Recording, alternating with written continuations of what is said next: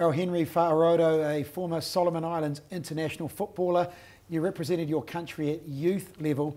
How exciting is it for these young players to go and play at an OFC tournament for a chance to play for a World Cup at both under 16 and under 19 level?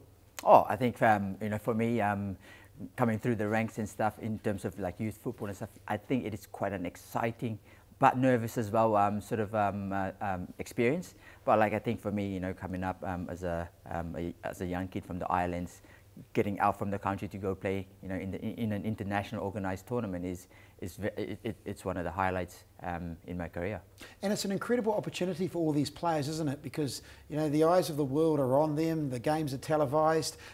Yes, a chance to play at a World Cup, but also a chance to further their careers and perhaps be scouted for professional contracts. Oh, of course. I think at the moment, as you can see in the trend now, there's a lot of young kids, getting on and making professional careers out of football. And I think for the kids nowadays as well, it's a very good opportunity for them to come out, showcase their skills, their ability, especially like you said as well, with the coverage of the field of the games and stuff throughout Oceania. Whereas when I was growing up, there's nothing of that. But again, it's a wonderful opportunity for the young kids, and in terms of their development and their progress, this is quite important as well. And what advice would you have for the youngsters who might get selected for their representative teams in terms of preparing for a tournament like this?